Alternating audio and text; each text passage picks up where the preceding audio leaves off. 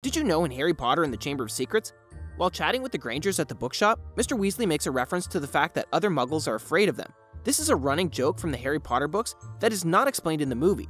In the books, the Grangers are dentists, and their profession is seen as somewhat intimidating to Muggles, who are afraid of going to the dentist.